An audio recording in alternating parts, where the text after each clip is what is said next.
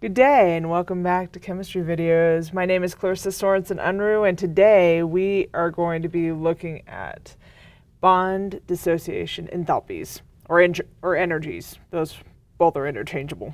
All right, so in terms of this, we are going to, let me stand off to the side for a minute so you can see it. Here is the reaction that we're given and the actual, we never asked the question. Here's the question. Calculate delta H reaction for. All right, there it is. That even works a little bit better. All right, so we are calculating the enthalpy of the reaction for this particular reaction. We have a list here of some possibly useful bond dissociation energies. And these are in kilocalories per mole because that's more common in organic chemistry. But we can convert to kilojoules per mole. I'll show you how to do that in the end. Okay, if you're in Gen Chem 1, your test will have kilojoules per mole. So realize they'll be slightly different from these, but that's okay. Okay, so in terms of doing this, what you need to do at a bare minimum is you must draw out this entire reaction in terms of Lewis dot structures to figure out how those particular atoms are bonded to one another. That's just kind of a beginning piece that has to happen. And so let's go ahead and do that. All right, so you have two C's here. So if you're looking at the Lewis dot structures, maybe you would go about doing it the way we do most Lewis dot structures, where you calculate the total number of valence electrons you have from each of the atoms, right? I have 4 electrons from each C, and there are 2 C's. 2 electrons total from the H's, because there's 1 electron from each H, and 2 H's. I ran out of room, so I condensed it a bit. That gives me a grand total of 10 electrons. Or if you just happen to know that carbon makes 4 bonds around it at all times, the 2 carbons have to be the central atom. The central atoms, I should say. So those are my 2 carbons. I can only have a single bond to each of the H's, and those H's, whatever's left, other than the central atom, you would evenly distribute amongst the multiple central atoms you have when you're doing this in Gen Chem 1. And so if carbon always has 4 bonds around it, then the last 3 must be between the 2 carbons to make 8 around each carbon. Okay. For Br2, you can also do that. Let's do it like this. Br2, each of these comes with 7 valence electrons, and there has to be a bond between them. There's no central atom here, so you don't have to worry about that. All right, this one, the central atoms again are carbons, right? Carbons, and then you're going to evenly distribute everything else around those 2 carbons.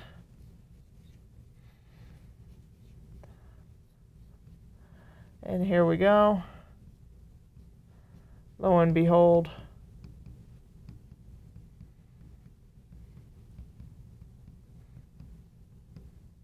You get this as your answer. Again, you could have started by counting up the total number of valence electrons and making sure in the end you have the same number of valence electrons in your structure. So if we had 10 valence electrons here to begin with, I should have 2, 4, 6, 8, 10 valence electrons in the end. And what you're recognizing there, in addition to everything else I've been talking about, is that each of those lines contains 2 valence electrons. All right, so here's what we have. We have these, we have to draw out the Lewis dot structures of these. You do not have to draw out the VSEPR structures simply because you only need to know the bonding between the atoms. You don't have to know what they look like in 3 dimensions necessarily. Helps in organic chemistry, but not a requirement. Okay, so in terms of this, what I want to do is I want to do a rack and stack of what kinds of bonds I have going on the reactant side. Remember, I have 2 of these. And what kinds of bonds are going on the product side. And then I need to look at my energies and multiply those out. Okay, so here's what we got. In terms of the reactants, that's this side, right? Reactants. I have carbon to hydrogen bonds. And notice I have 1 here and 1 here, so I have 2 of those, right? I have 1 carbon triple bonded to carbon bond. And I have 2, are you going to go underneath here? Yeah. I think I can. Bromine singly bonded to bromine bonds. Okay, so if I wanted to do this as I always deal with my enthalpies, I could multiply each of these numbers corresponding to the bond that I'm looking at by the number of that particular bond on that side, and then the last piece is that it's exactly opposite the idea of the standard molar enthalpies of formation. Standard molar enthalpies of formation signs were given, and so therefore you did products minus reactants, final minus initial.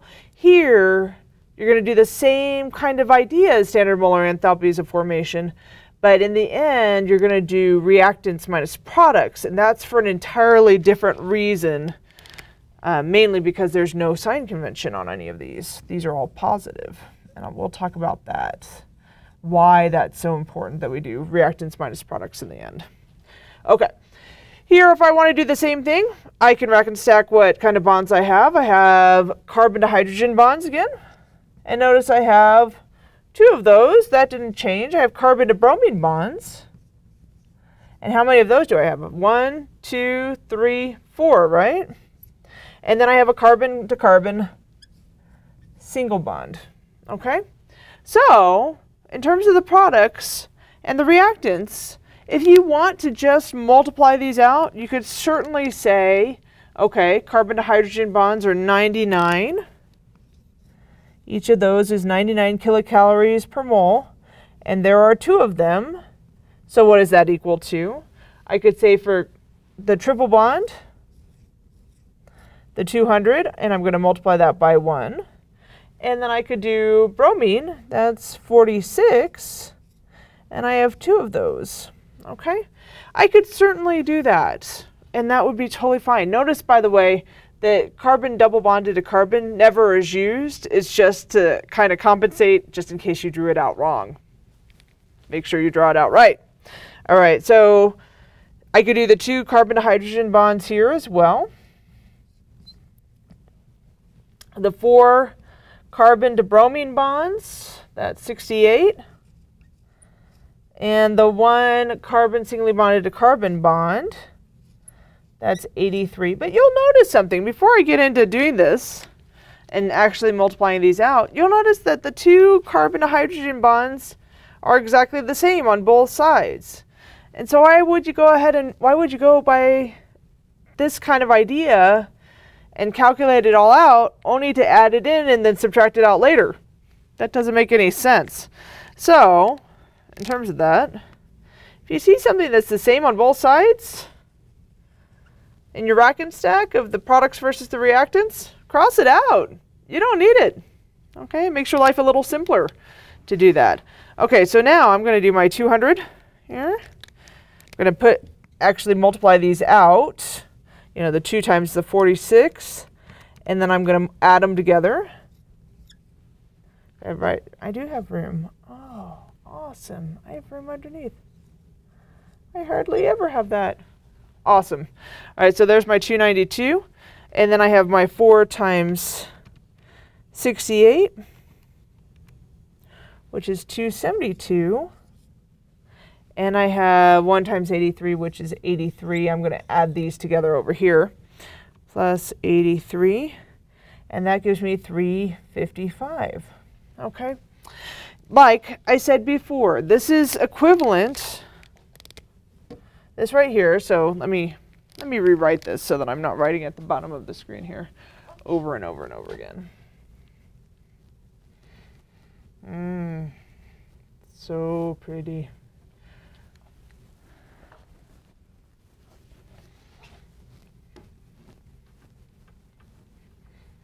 Okay, so in terms of this, while I'm erasing, we have now the sum of the reactants and the sum of the products.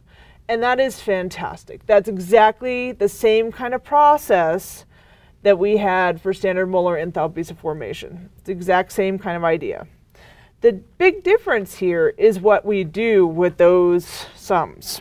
Okay, so now I have, right, I have the sum of the reactants. Ooh, I'm getting squeaky. Which is equal to 292 kilojoules or kilocalories per mole, sorry.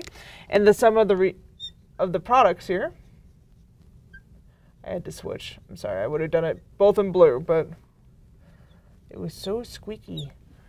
And that's 355. Now, what are we going to do last? Well, what we do last is exactly the opposite we did with standard molar enthalpies of formation. If you remember with standard molar enthalpies of formation, let me write over here for a minute. When I had the delta H's of formation like this, what I did in the end is I took the sum of the products minus the sum of the reactants. And I did this to reflect the idea that H is a state function, and I could do final minus initial. That's why I did that.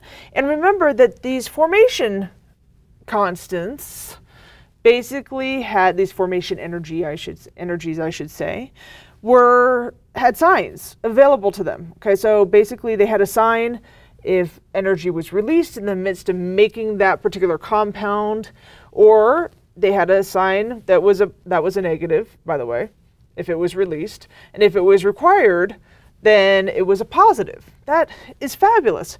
The problem comes, folks, in that none of the bond energies ever have signs.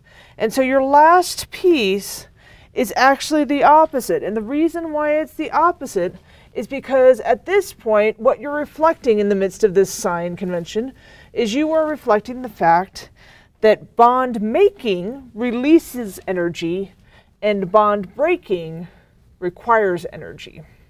Okay, I'm going to write this up here because this is such an important concept for you to understand that I'm going to actually write out what I just said. Okay, so why are you doing it differently? Because bond breaking, which is what happens on the reactant side, requires energy.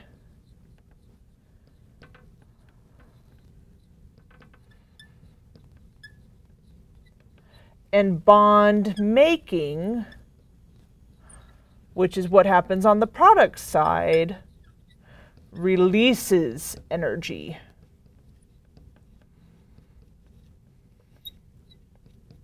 And if you ever have a moment to yourself of like, why in the world is that true?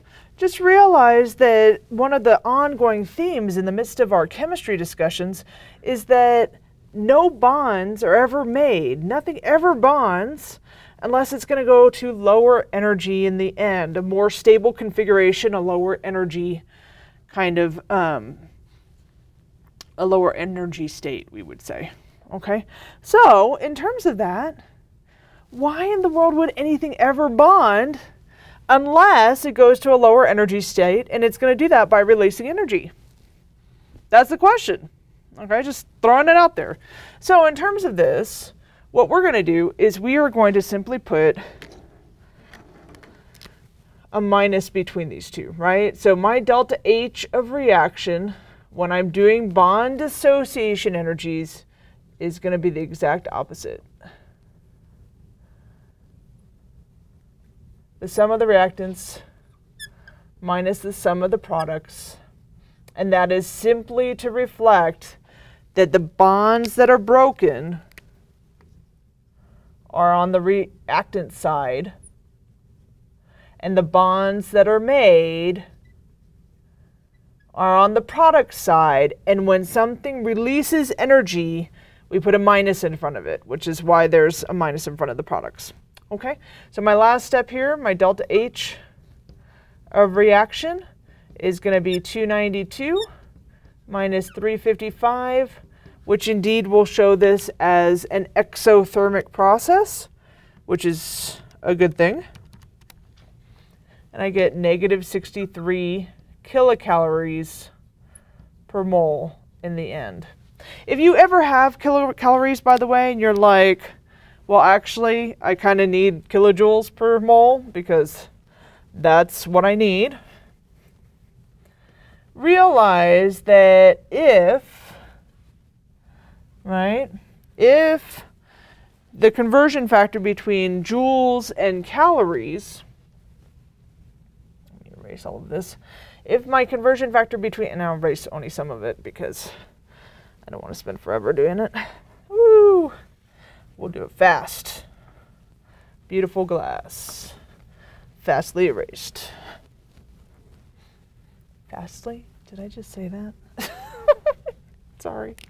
All right, so if you ever have kilocalories, if you have this negative 63 kilocalories per mole, and you're like, hey, I need kilojoules per mole, because that's what is required of me, then recognize that if 1 calorie is equal to 4.184 joules, then guess what? 1 kilocalorie, kilocalorie, is also going to be equal to 4.184 kilojoules. You just are basically multiplying both of those by 1,000. Yeah? Hopefully it makes sense. So in terms of that, 1 kilocalorie, 4.184 joules, or kilojoules, sorry, and you could get this in kilojoules, so,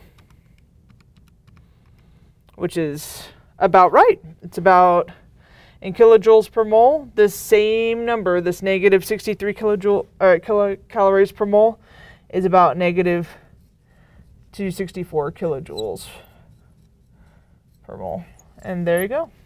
And that's about indicative of what that reaction should be. And so, there we are.